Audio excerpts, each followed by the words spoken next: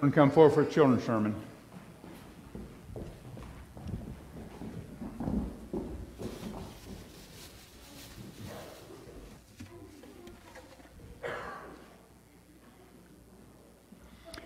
Okay, boys and girls, if you're out there, I have a new rule, my New Year's resolution, so there's no confusion. If you don't come up for the children's sermon, you don't get one, okay? So don't come to me afterwards and say, I want one. This is for the children's sermon. Boys and girls, I want you to understand something. Lots of kids were born on Christmas Day. I checked it out. There was a bunch born. And I want you to see something. And each one of you take one. Now don't open it, okay? But just hold this, okay? There should be one for everyone.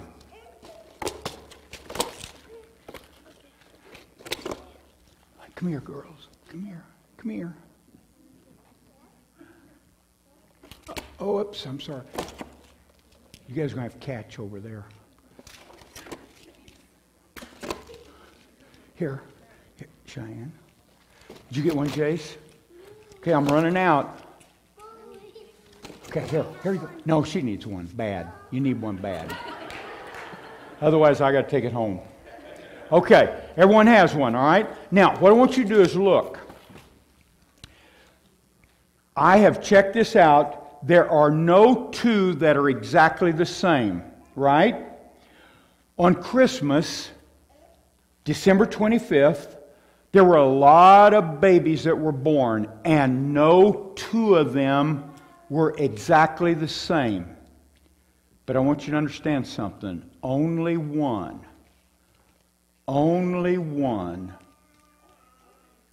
was the Messiah. Do any of you have the one that's the Messiah?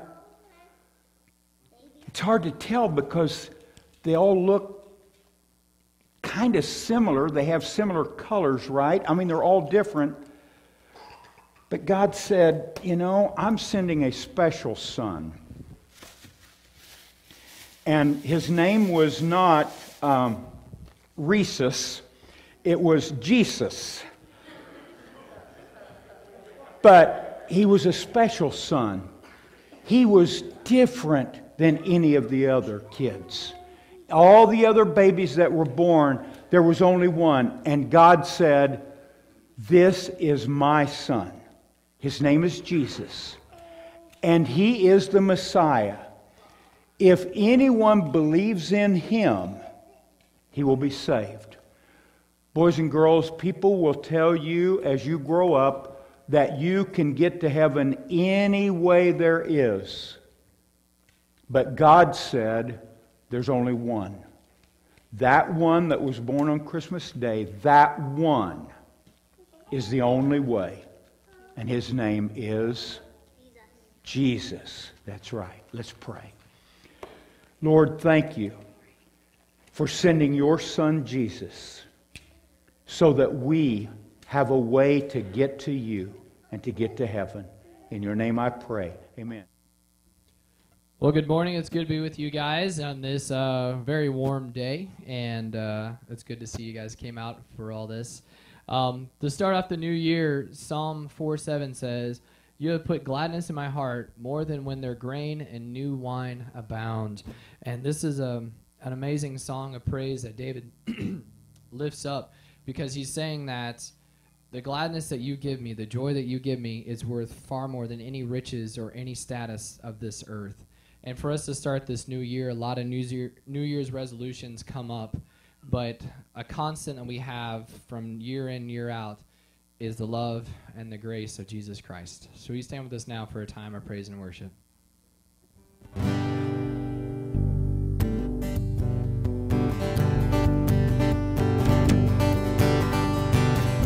Great is your faithfulness. Great is your faithfulness. Great is your faithfulness. You never change.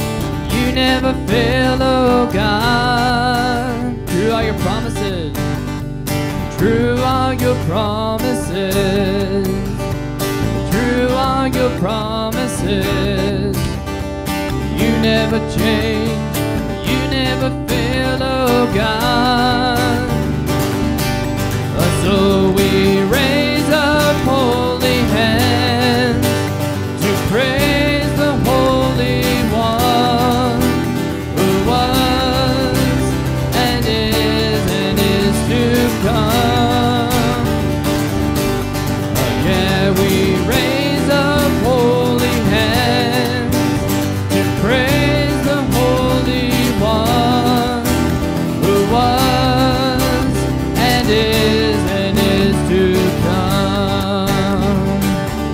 your love? What is your love and grace? What is your love and grace? You never change, you never fail, oh God. Let's sing that again. What is your love? What is your love and grace? What is your love and grace? You never change, you never fail, oh God. So we raise up holy hands. So we raise up holy hands to praise the Holy One who was and is to come.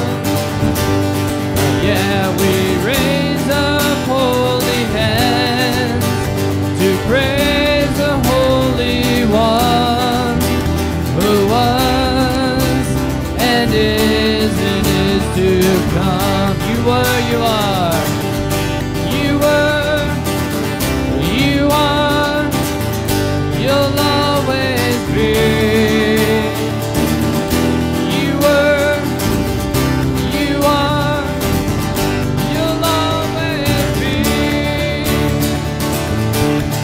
So we raise up holy hands to praise the Holy One who was and is to come. Yeah, we raise up holy hands to praise the Holy One who was and is to come.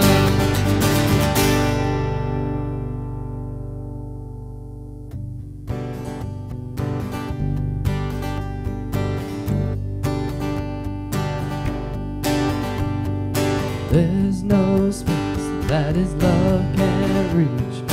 There's no place where we can't find peace. There's no end to amazing grace. Take me in with your arms spread wide. Take me in like an orphan child. Never let go, never leave my side. I am holding on to you. I am holding on to you. In the middle of the storm, I'm holding on. I am. Love like this, love like this. Oh my God, to find I am overwhelmed with the joy divine. Love like this sets our hearts on fire. I am holding on to you. I am holding on to you. In the middle of the storm, I'm holding on. I am. Let's sing that again. I am holding on to you. I am holding on to you. In the middle of the storm, I'm holding on. I am. This is my resurrection. This is my resurrection song. This is my hallelujah come. This is why it's to you I run. This is my resurrection song. This is my hallelujah come. This is why it's to you I run.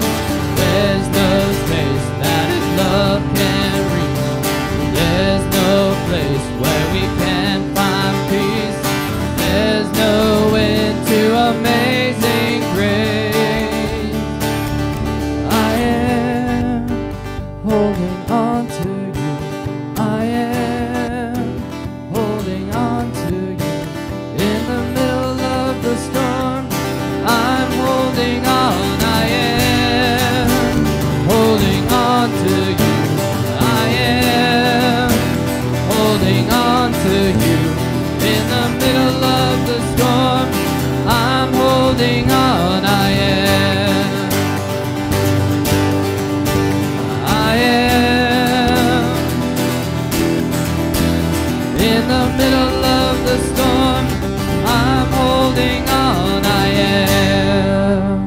We'll be seated for our last song.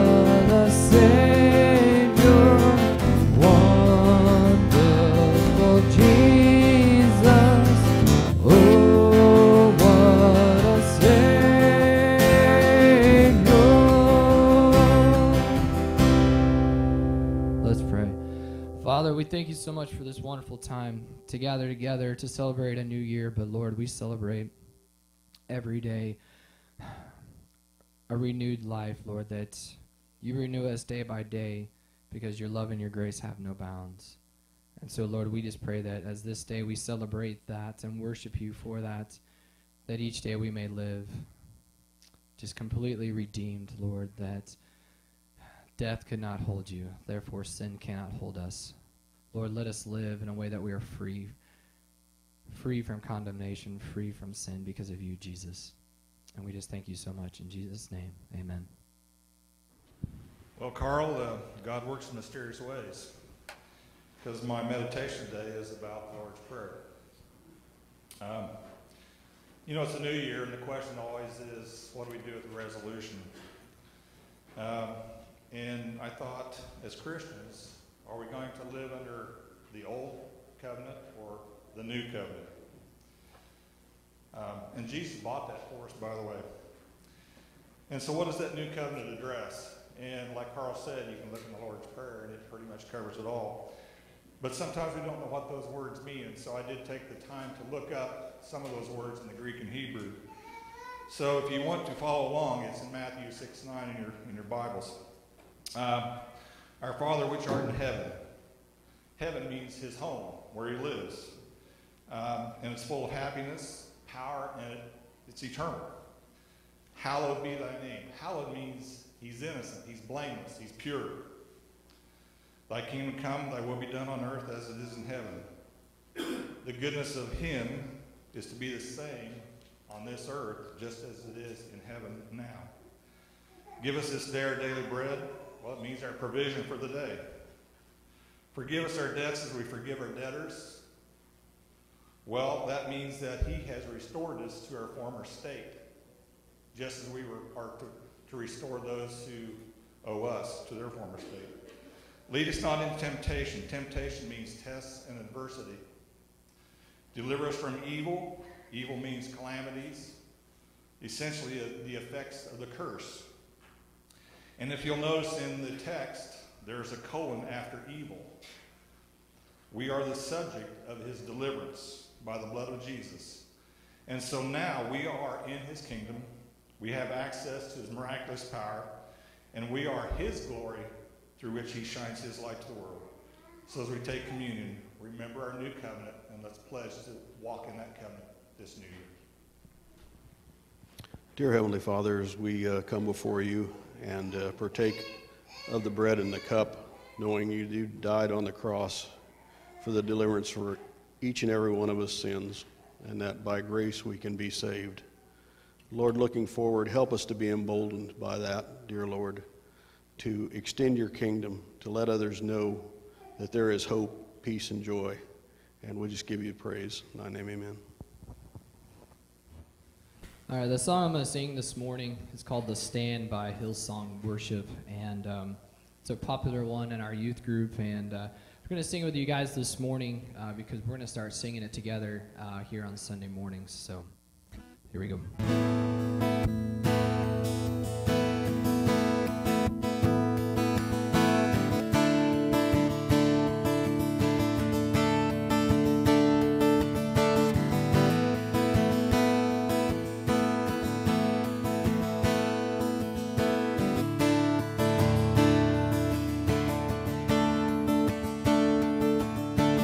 You stood before creation, eternity in your hand. You spoke the earth into motion, my soul now to stand. You stood before my failure, carried the cross for my shame. My sin weighed upon your shoulders, my soul now to stand. So what can I say? And what can I do? Offer this heart of God completely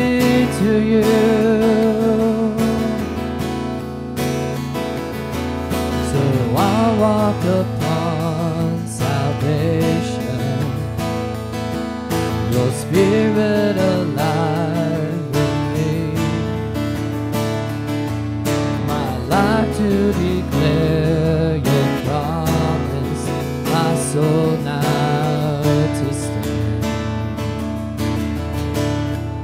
So what can I say? What can I do but offer this heart of God completely to you?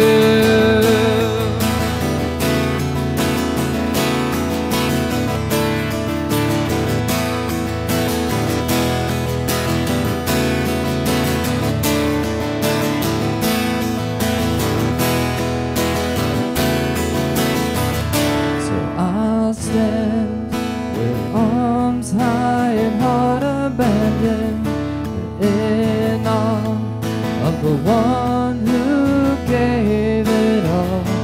I'll stand, my soul, Lord, to you surrendered. All I am is yours. So I'll stand with arms high and heart abandoned in awe of the one who gave it all. I'll stand, my soul, Lord, to you surrendered. All I am is yours.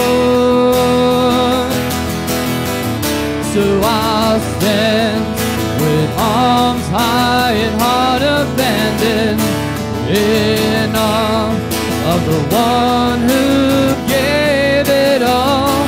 So I'll stand, my soul, Lord, to you surrendered. All I am is yours. All I am is yours. All I am is yours. So what can I say?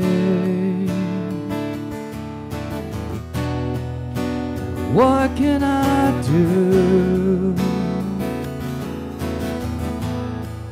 but offer this heart of God completely to you?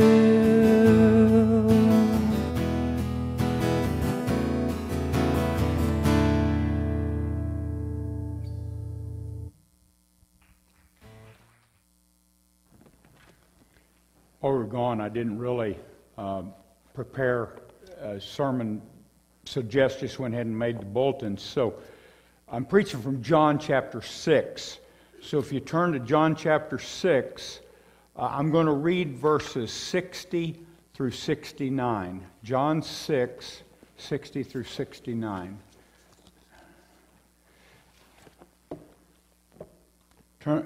Stand, if you would, for the reading of God's Word. Therefore, many of his disciples, when they heard this, and this is a dialogue that happens that I'll explain a little later. When they heard this, they said, "This is a hard saying. Who can understand it?" When Jesus knew in himself that his disciples complained about this, he said to them, "Does this offend you? What then if you should see the Son of Man ascend where he was before? It is the Spirit who gives life, the flesh profits nothing. The words that I speak to you are spirit, and they are life. But there are some of you who do not believe. For Jesus knew from the beginning who they were who did not believe and who would betray him. And he said, Therefore I have said to you that no one can come to me unless it has been granted to him by my Father." And this is, I call it the John 6:66 verse. And it's one of the saddest verses in all of Scripture. From that time, many of his disciples went back and walked with him no more. Then Jesus said to the 12, "Do you also want to go away?" But Simon Peter answered him, "Lord, to whom shall we go? You have the words of eternal life. Also, we have come to believe and know that you are the Christ, the Son of the living God." You may be seated. These verses have been called many times the verses of Peter's challenge. And it's one thing after another in these verses. And I kind of want to set up how chapter 6 starts and what this whole scenario is all about. Jesus has just lost a very important person in his life. John the Baptist has just been beheaded. The news gets back to Jesus, and he is heartbroken. And he says, I need to get away. I just need to go by myself. I need to grieve. The grief process started for Jesus, just like the grief process would start for us if we've lost someone really close to us. And in this moment, he decided he's going to get away. But a strange thing happens. People are following him all over, and they decide they're going to go with him. And so as he's going away, trying to be by himself, trying to grieve, all the people are coming along. And so there are 3 challenges that Peter faces in this chapter, and I want to go through them one at a time. The first one is the challenge of vision. Peter is watching Jesus and watching what he's doing, but he's having some struggles. Because as Jesus is grieving and Peter is watching the grieving, Jesus is also drawn to all these people and their needs. And one of the things that we have found that helps when you're grieving is turning your attention away from yourself and focusing on others. And so Jesus, as these 5,000 people are following him, he realizes that they're getting hungry. And he realizes that these poor people are sitting out in the sun, that they're drained, and he wants to do something for them. And Peter's kind of like, Jesus, really, this should be more about us. We're hurting. We should be thinking about us. And Jesus says, no. I'm going to think about them, and I'm going to help them. Go out there and find whatever you can, and we'll feed them. And as the story goes, and you know the story, they come back with a basket that they found the little boy had. It's basically a sack lunch. 2 little fish, 5 loaves of bread, or pieces of bread, and they bring it to Jesus. And Peter right now has the challenge of vision. You know, some people can look at something and see what it can become. Others look at something and they see only defeat. Can't possibly make anything out of this.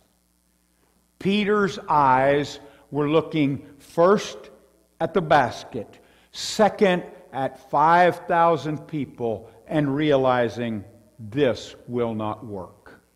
This cannot work. His vision was limited to what was right here.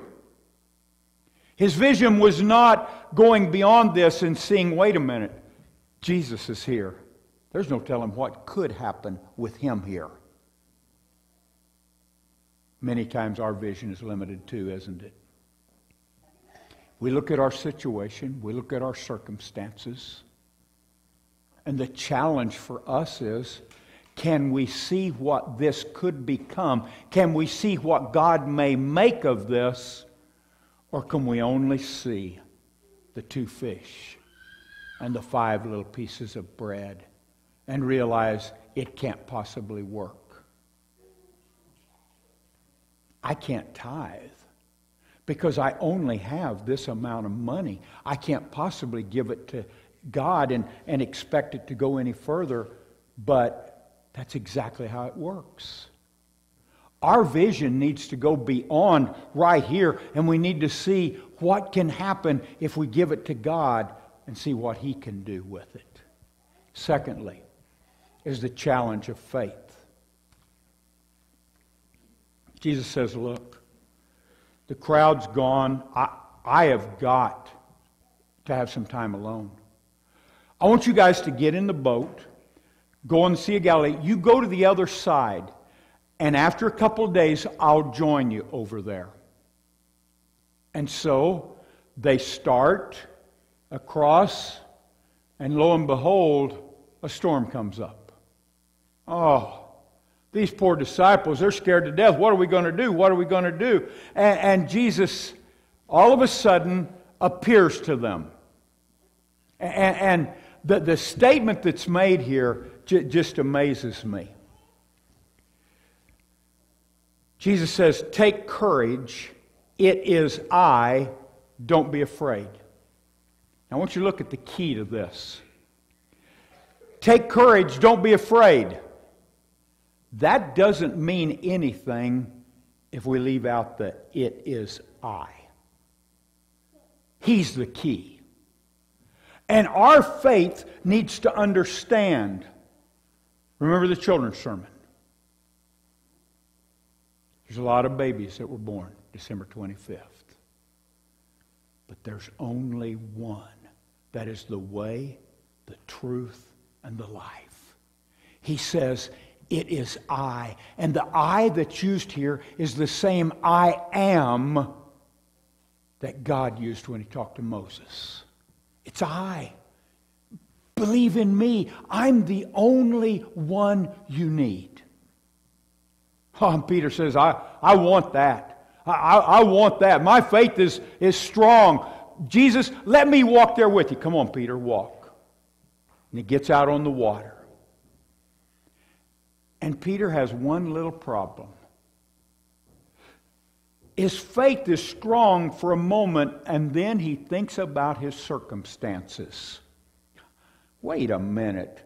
The storm's brewing, the wind's blowing, the waves are getting higher.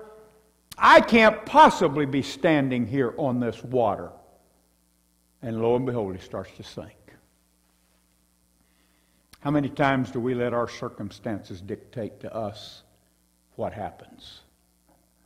Instead of rising above it and taking the words of Jesus to heart. Don't be afraid. You can handle this because I'm here with you. It is I. Oh, the challenge that Peter had that day.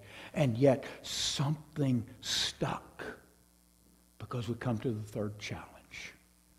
And the third challenge is, to me, one of the most difficult. It's the challenge of going all the way. I mean, many people have a Christianity that goes a certain distance. But what about going all the way? Chris earlier talked to you about Austin, and the fact is, Austin, after 3 months, had earned a pass to come home. He was supposed to get to be here in church this morning. He was excited about it. He had called me and talked to me about it. But, unfortunately, 2 other guys got a pass to go home a couple of weeks ago, and they failed their drug test when they got back. So all of a sudden the rules changed. We've decided we're not going to give guys passes to go back, because when they get back, they go back into their old ways, they're around their old friends, and they're not strong enough yet, we found, to say no. So we're not going to let you go home, Austin, until you've been here 6 months. We want you more grounded. We want you to be stronger in your faith.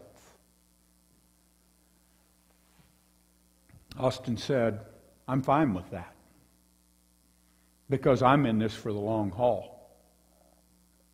I'm going all the way. And that just rang so strongly to me, because that's what Peter is facing here. I want to read the dialogue that goes on, because after Jesus gets in the boat, they go to the other side, and the crowd of 5,000 has all gone over there, and they're waiting for Jesus. Now, here's the conversation that goes on. And this is read out of the New Amplified. And Amplified, it just takes the verses and makes it sound really modern, but this is good. The critics say, when the Messiah comes, he will be greater than Moses. Moses fed 1 million people every day for 40 years with bread from heaven. You only provided one miraculous meal. Jesus conceded the point. You're quite right. But I want to tell you something. I am the bread from heaven. I have come to a world populated by millions of people living in a spiritual desert, and I am the source and substance of life for them. I am all they will need. Wow. Those verses are found before verse 60. And then we get to verse 60. And the disciples are troubled. Holy cow. You're saying that you're all we need? And all you did is just provide one little meal for us? We want you to feed us every day. We want to see more and more and more. And then a strange thing happened. Verse 66. 666 says, many of the followers fell away. Now, shortly after this, there's another group that is fed. You know how many's in that group? 3,000. So that means 2,000 fell away. Almost half of the followers left because he wasn't doing things the way they thought he ought to do it. And the challenge now faces Peter. Wow, look at them all walking away. Look at them leaving right and left. Look at them going. 2,000 out of 5,000 is noticeable when they leave. Jesus said, Peter, what about you? You with them? Or are you in this for the long run? Peter's words are telling. I got nowhere else to go. I look at Scripture and you're the one that we're looking for. You're the Christ, the Son of the living God. I'm with you for the long haul. These challenges that face Peter have an ending where he says, I'm in it till the very end. And Peter is the only disciple that was crucified, but he was crucified upside down so that he would not be compared to Christ. I'm not worthy to be crucified like Christ. Crucify me upside down. I'm in it for the long run. How about you? I mean, your faith is always going to be tested, isn't it? There's always going to be things come up that make you question. And 2,000 of them that day left. But what about you? Had you been in that crowd that day, just having been fed this incredible meal, 12 baskets picked up afterwards, you saw a miracle right before your eyes. You've all seen miracles in your life, every one of you. Your faith put to an incredible test. You're walking on water and you start to sink. Every one of you have been put through tests. And your faith has been tested many times. And then you're asked, are you in this for the long haul? Or is this just a temporary thing? And you're faced with the same thing day after day after day. What does this mean to me? The words of Joshua keep coming back over and over and over to me.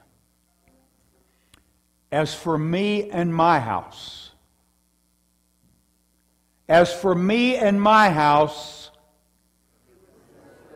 we will serve the Lord. That means I'm in it for the long haul. And it's not just about today. It's just about the rest of my life. I'm in it. I'm not a big fan of New Year's resolutions. But one resolution that I really have thought about and decided I want to do this year, I want to be a little bit more aware of those times when I experience Jesus. And instead of just simply saying, oh, well, that might have just been a coincidence. That might have just been a lucky thing. I want to be very aware so that I can say, yes, that's you. And I want more and more and more.